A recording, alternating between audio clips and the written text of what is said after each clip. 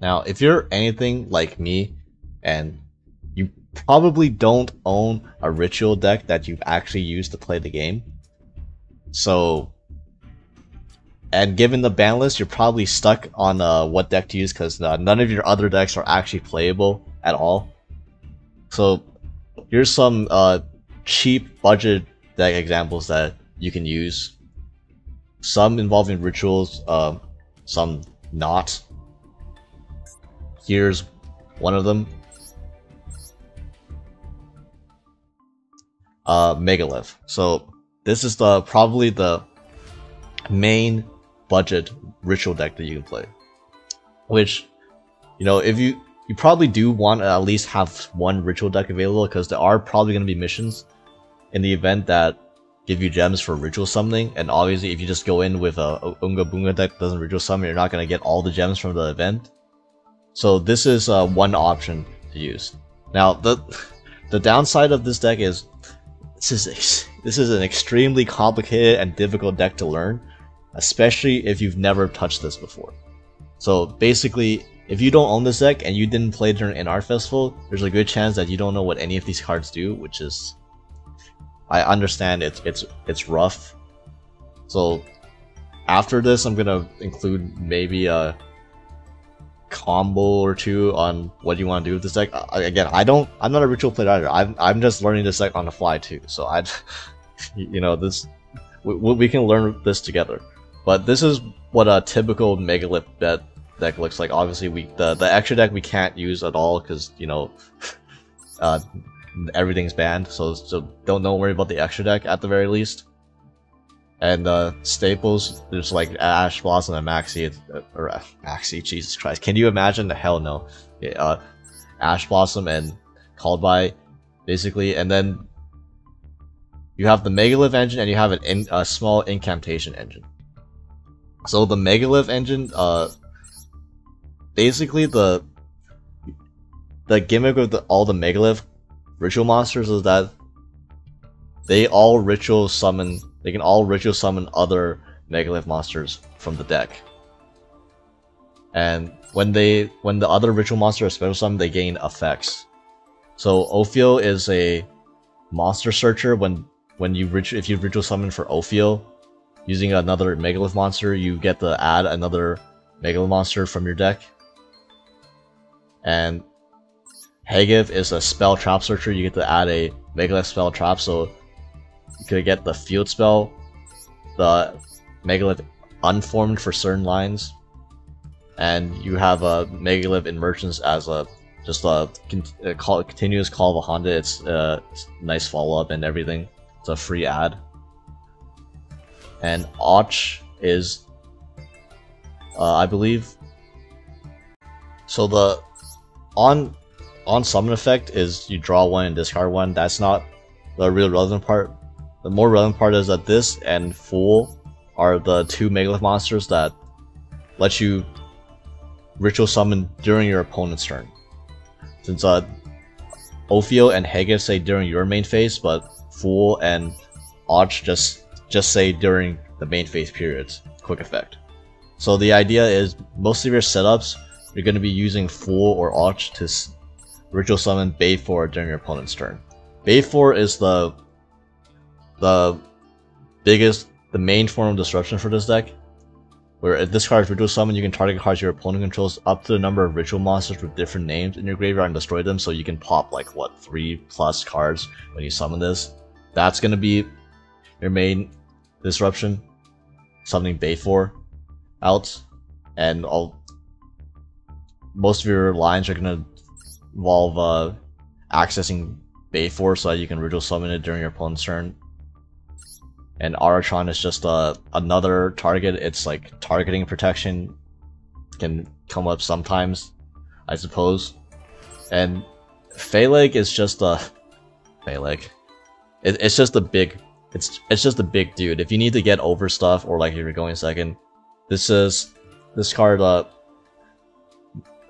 Megalith monsters, or not Megalith monsters actually, just monsters you control just gain 300 attack defense for each monster in your graveyard. So I believe this also stacks, so you could possibly do lines where you get double Phaleg out and then you get like 600 per ritual monster in grave. You can see how that gets big, and that runs over Blue Eyes,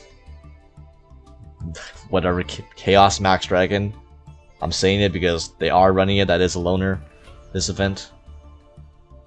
And to supplement these Megalith monsters, we're running the Chalice, the Incantation engine, where Pencil Plume and Chalice Slime, they're your main starters for this engine, where basically these two have effects where Pencil Plume can reveal a monster in your hand and special summon Incantation from deck, and Chalice Slime is like the same thing as Pencil Plume, except you just have to discard a card. And usually you're gonna summon Candle from deck, and then Candle will add you your Inception, which is the ritual spell. And this is how you usually want to start your plays, since Inception is the easiest way to just special summon a Megalith ritual monster. Since the problem with these ritual Megalith monsters is that you can't actually get them on the field. You have to get them on the field first in order to start your engine. So these cards being ritual monsters is you can't just summon them willy-nilly. You actually have to, ritual summon them properly. So the easiest way is to Inception, tribute the Candle that searched Inception, and then just get your level 4 Megalith monster on the field that way, and then you can do your plays. And Talismandra is so after you ritual summon using the Inception Incantation engine, you can actually, the Pencil Plume or the Chalice Slime that you start your play with, you then send them to the grave to add Inception back from your hand, back from the grave to your hand, and then you can special summon the second Incantation monster from your deck. And the second one you're gonna usually summon is Talismandra. And Talismandra, basically what Talismandra does is adds Benton to your hand. Y'all know what Benton does, right? It adds any light fairy monster from your deck to your hand. And a lot of times, you don't actually normal summon to start your plays, only really if you open Manju. So if you don't open Manju, then Benton will actually just search you your Manju that you can later on in your play, and then you can just normal summon Manju, and then get another search. And a lot of times, there's a few options that you can search with Manju. Manju usually, if they're that long into your combo, it gets you your second form of interruption, your other ritual monster you want to summon during your opponent's turn. So one option is Lore of the Red. This is one option where you can ritual summon this, and then this is basically whenever your opponent activates an effect, you get to pop a monster and you get to pop a spell trap. So it's like 2 pops every turn, which is pretty nice. The other option that we're currently running here is Shino Baron Peacock, where if you ritual summon this, and you will often ritual summon this during your opponent's turn, you can return up to 3 monsters your opponent controls to the hand. But the reason we're running this is because of this one card here, Hu Li of the Mikanko. The Mikanko is going to be definitely going to be a played deck, and a lot of decks don't really have outs to Hu Li equipped with an equip spell. So Shino Baron doesn't target, so Shino Baron is an out to Hu Li in a pinch. So that's nice. It's also just big. It's 3k, so it's whatever. And yeah, the rest of the cards then. Prep is obvious. This is a ritual deck, and Unformed. It's another way to get out to access your Fool. Since the first effect, I mean you can use it, but mainly you're gonna be using Megalith Unformed. The second effect, to ritual summon a Megalith from your deck in Defense Edition. You usually, again, you want to summon Fool because you need to exceed the monster. You need to tribute monsters that exceed the monster you want to ritual summon by twice. So if you just summon Fool, you just have to sack any level 4 monster, which is easy. You have tons of level 4 monsters. If you want to ritual summon anything higher. Like if you want to ritual summon an Ophio, you gotta sack a level 8 levels worth of monsters, and if you don't like hard act draw into one of these level 8 monsters, then you have to sack 2 monsters to special summon a Megalith. Like you don't really want to do that. You usually want to summon Fool with Unformed, and it's another way to start your plays. Megalith Portal is part of your combo, and it provides protection for your ritual monsters. And this deck should be, if you get the full combo off, you should be favored against most decks, since your full combo, you get to summon both Bayfor and your other ritual monster of choice, so like Peacock or World of Red, so you just get infinite pops and bounces during your opponent's turn, and then you usually kill them on the next turn. And again, this deck is really cheap. You can see there's absolutely no necessary URs in this engine at all. There's like hardly even any SRs even. So I guess I'll show some combo lines of this deck, since honestly, if you understood the combo lines based on just what I said in this deck profile, I'd be highly impressed. So obviously this deck is pretty free-flowing, and the combos aren't always linear, so each hand you might be doing different things. But I figured I'd at least show a couple test hands to see what this deck actually does, and see some sequencing and what ideal end boards you want to end on. And this is one of the best hands in the deck, where you have access to an incantation Pencil Plume or Chalice line, and then you have access to a level 4 Megalith monster. So I'll get Ophio, since we have Preparation of Rice that represents a level 4 Megalith monster. Now you'll use Pencil Plume, reveal any monster, special summon itself, and then you're gonna special Candle from the deck. And then Candle is gonna add to your incantation Inception. Next, you're gonna use Inception to special summon your level 4. So Ophio is the one we open. You can either have Ophio or Hagif to do this line of play. So Ophio is going to add Fool, and then Ophio is going to use itself. There's going to special Fool using itself as the entire tribute. And then Fool effect will add back the Ophio, and then Fool will become a level 4. Then you're going to use Incantation's Engrave effect to send the Pencil Plume that you summon to special summon Talismandra from deck. And then that will add the Inception back, and then the Talismandra effect will add you your side range of Benton. This is how you get access to Benton.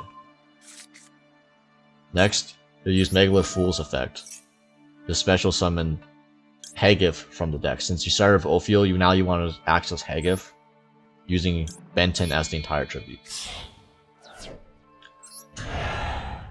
So that will summon Hagif, and Hagif will trigger and Benton will trigger. And Benton's gonna add you your designated Light Fairy, which is gonna be a Manju. This combo does not involve a normal summon, so you can add Manju as your dedicated normal summon. And with this line, we already have everything you need, so you don't need Manju for any comboing. So you can just normal summon Manju right now, and search Shino Baron Peacock, which is bounces 3 monsters when it's ritual summon. You're going to be adding this because you're going to be ritual summoning this during your opponent's turn. Okay, and then you don't have to worry about the Manju stuff until later. Now you're going to activate Megalith Portal, and you're going to use Incantation Inception to special summon the Ophio that you just added back from the Fool. And you're going to use the Talismandra as the tribute. Then Ophio will trigger. And don't trigger Megalith Portal right now. You want to save this. You want to add back Hagif for later on in the combo. So don't use Portal at this instance. But with Ophio, you're going to add Och from your deck. And now you're going to use Hagif's effect to special summon the ritual summon the Och.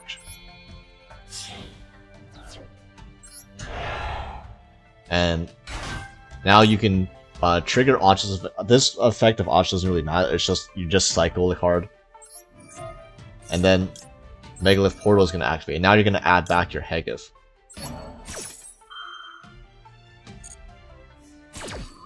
So here's your Hegif, and Och, you get to draw a card, and oh well, we already know something. You don't need that mantra anymore.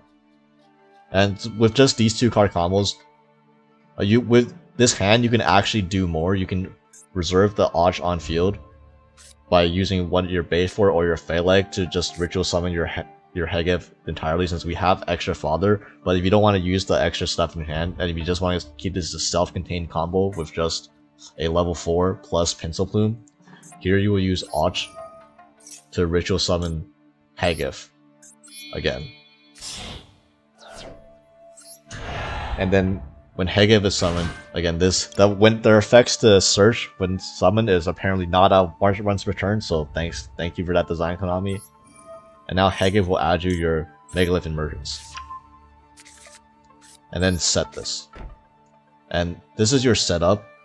So during the opponent's turn, right? Wait for them to do something.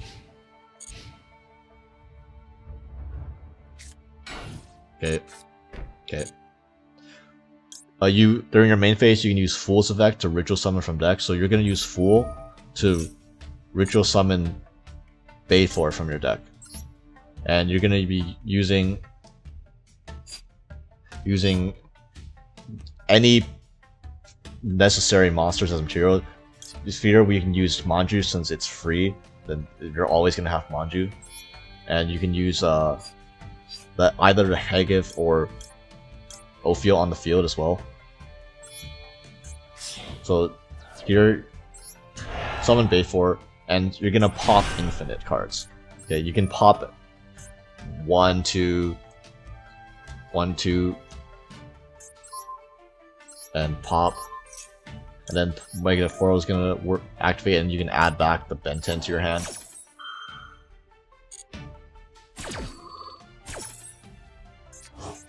So there's your Baythor pop. Pop at least 2, if not more. See if they want to do anything else. Okay, and then Megalith Emergence. You're gonna use this to special summon back the Och. Again, you can use Och to cycle a card, or you're gonna use Och's effect. Sorry, not the cycle effect. You're gonna use Och's effect during the main phase as well. During your opponent's turn, to ritual summon a ritual monster from your hand. So because we searched Shino Baron Peacock, you can special summon Shino Baron Peacock using Benten and Och as the material. And then when Shino Baron Peacock summons, it will bounce 3 cards, non-targeting. So that also outs Huli and other random stuff. And then Benten that you add it back off the portable trigger, and then you can add your third Manju for follow-up.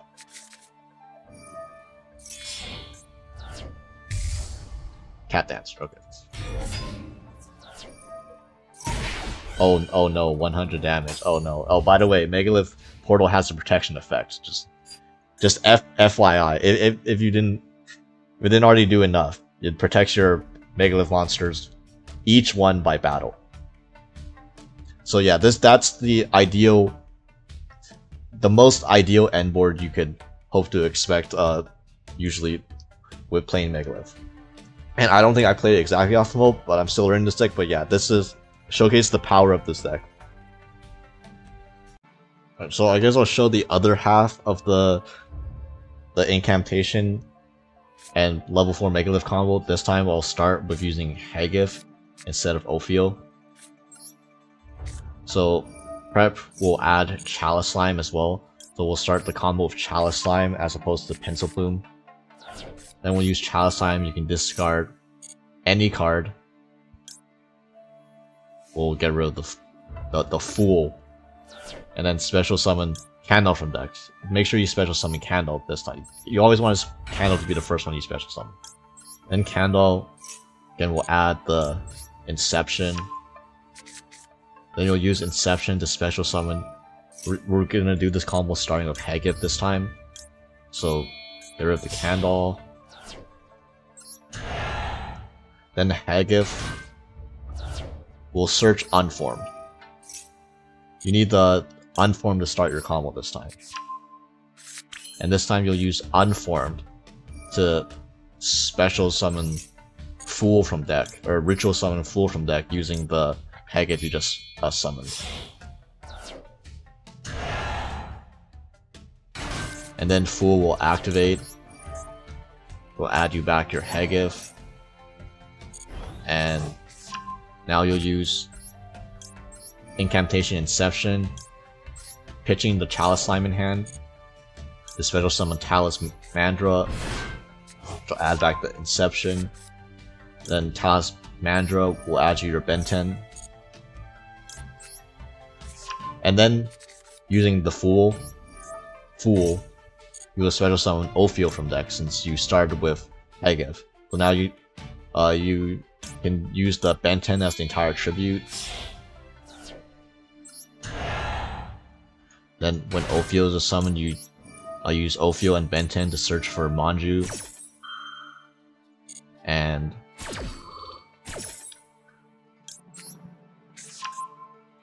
Manju and Och, respectively.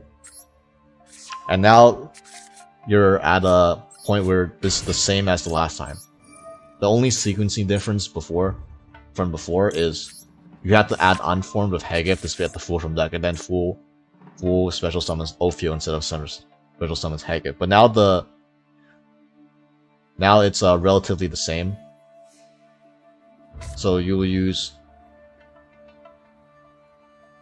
Inception to special summon Hagif using Talus Mandra. And this will get you your field spell.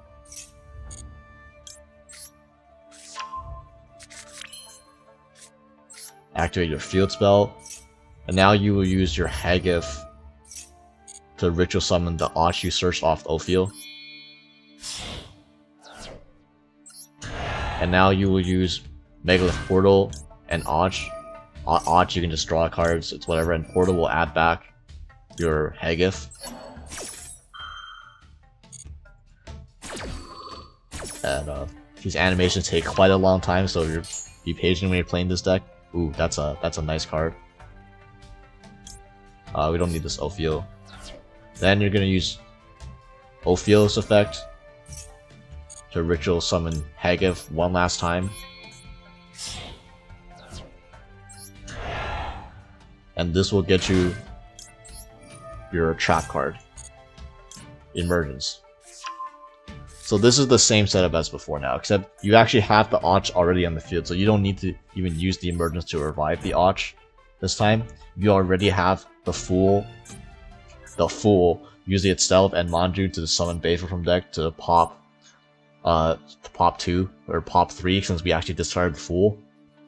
And then you also have access to Och to special summon the Baroness again. And also an extra Unformed, just in case. Yeah. So I will Ash that just to make this turn go by quicker. Come on, AI.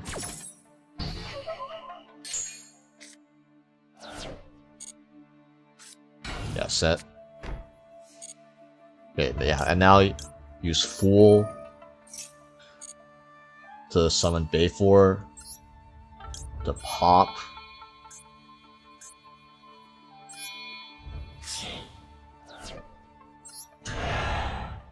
Bayfor pop. And then Portal will add back your Benten.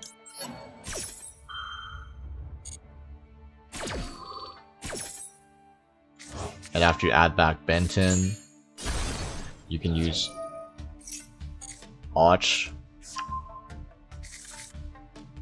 to ritual summon the Shino Baron Peacock in hand by using the Benten and the Och as material. So now you get the Shino Baron Peacock, and then Benten will trigger, adding you your Manju as follow-up, and you haven't even used your face down Emergence yet to revive. So yeah, that's what you're trying to go for with this deck. These two example combos. If you don't open with the incantation stuff, but you open another way to ritual summon, such as with a high level full Megalith, such as using Bait Force to ritual summon your lower level Megalith directly, then you have to summon Manju to get your combo going. Instead of sharing this Peacock, Shino Bear and Peacock, you won't end on the Peacock, but you can still end on the standard like Fool to summon Bait Force to pop Infinite still. Yeah, I hope these combos were at least somewhat helpful. Alright, this next deck is a lot simpler than the last one, Megalith. And this is just Yosenju. Now this is not a ritual deck, so if there are ritual missions that require you to ritual summon, obviously you can't use this for that, but after you completed them with the, like, you know, if you grind through them with loners or with Megalith and you just want to swap out to something easier and like less brain power involved, just go for this. Now this is a deck that has a really small engine, like only running the best Yosenju cards, and then the rest is non-engine, obviously, and then that could be up to whatever discretion you want. So the best Yosenjus are Kama 1, Kama 2, Kama 3, and Isna, and then obviously all of these are Beast Warriors, so you gotta run 3 tanking in this deck. And I mean, if you've never seen Yosenju monsters before, I mean, it's pretty simple. Basically, if you can just normal summon as many Yosenju monsters in your hand as you can, or as however many you have in your hand, and then they all gain effects based on the other Yosenju monsters on the field, basically. So Kama 1 is, if you control another Yosenju monster, you can target a face-up card your opponent controls and return to the hand. And Kama 2 can attack directly, and then the battle damage is half, but the important thing is that it inflicts battle damage. So when it inflicts battle damage, that triggers Kama 3, and Kama 3 lets you add a Yosenju card from your deck, so you can add any Yosenju monster, or you can add one of the 2 spell and traps. Secret move is a counter trap that negates a spell or trap card, and Sword Sting is a double compulse, basically. If you control no monsters, which you usually won't, because, you know, the other gimmick with Yosenju monsters, they all return to your hand on the end phase. And Yosenju Isna, you can discard it to make your opponent unable to respond to your Yosenju normal special summon. But mainly the important part of Isna is that it's just it gets you another draw. So the idea is you just, you know, do blind second with this deck. Obviously this deck gains a lot of effects based on battle damage, and, you know, does run board breakers, as you can see here, and then you just summon as many Yosenju monsters as you can, and then you gain, you know, just use their effects. You can just literally just click buttons and it'll probably work in this deck. And as for non-engine, again, this is a budget deck, so literally this isn't the exact non-engine that I would use. This is just the like signifies that you can literally use anything else, any staples that you have, to fill out the rest of the deck after those Yosenju cards. So I'm throwing in like Ash, Called By, Crossout, Imperm. Like, these are staples since most people have them already, so figure it's nice to put it in. Valor as a crossout target. I don't know. I don't know. You don't have to run Valor, obviously. Nibiru is from the bundle pack and helps go for game and stuff. Dark Hole is a super rare, and you're blinding second, so board clears are nice. And the 1 Regeki you get for free as well. Duster is a staple I think most people should already have. Lightning Storm is from a bundle.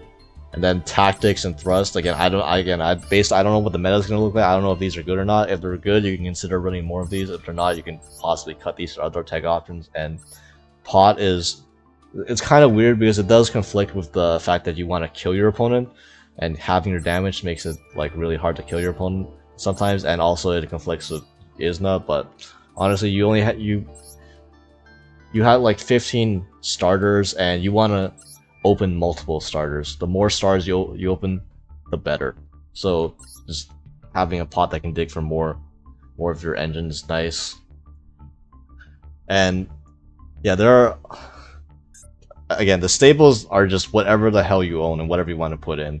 Doesn't quite matter. Anything should probably work. I do recommend running Kaijus though, because again, Huli from the Mechanical, like again, they're so hard to out Huli for so many decks. So there's having like a Gamma Suture deck, just have a blanket out to like random BS or random towers, quote unquote towers like cards your opponent has, is pretty nice, especially since you can. Kaijus are nice with Yosenju because you can bounce back your hand of combo one, so you have a reusable Kaiju as long as you draw one, so that's nice. Also, it's the first time you're gonna see me advertise you for playing the Floodgate, but lose one turn, one legal Floodgates in this game, in this event. So if you want, you can try out this card. No special summon monsters can use their effect to turn their special summon. And then, if they're skill drained for a turn, then you can bounce them back with comma 1 and keep looping back the ritual monsters back to their hands so they can't use their shit. Not quite sure how viable this will be but I mean it's a super rare, so it's pretty inexpensive. You can give it a try. If you've noticed, this extra deck is the exact same extra deck I used in every single deck I've shown across my 2 videos because it literally doesn't matter. And obviously, I guess I have to mention another budget option is playing one of the loners. Probably, this is the best one, Nuvo. I've been told. I don't know exactly how this works, to be honest, and I might never know how to play this deck properly because I don't have the URs to pull in this pack, but if you learn how to play this loner, it's the best one. I don't think the other 2 loners are that great. Blue Eyes, Chaos Max. I mean, sure, you might be able to cheese out some wins with Chaos Max, but I feel like a majority of decks are gonna have, just because Huli and Mekonko exist, they're just randomly gonna have Ultra Chaos Max Dragon already. So it's like your main win condition is still, you know, not worth running. Sadly, this event. Possibly, and then liberals, and I mean, liberals. Am I right? Just get in the kitchen, lab this deck out, or lab the Megalith deck out. There's no penalty for losing and scrubbing out and like misplaying your ass off. You'll get it eventually, and yeah, complete those ritual summon missions and get all those gems. And if you do have some UR, or if you do have own URs for some other ritual decks or URs from the previous pack, the one of the Gishkis and the Rescue Ace, which are both playable this event, or if you own Mekonko, go check out the other video I made with a deck list for those decks.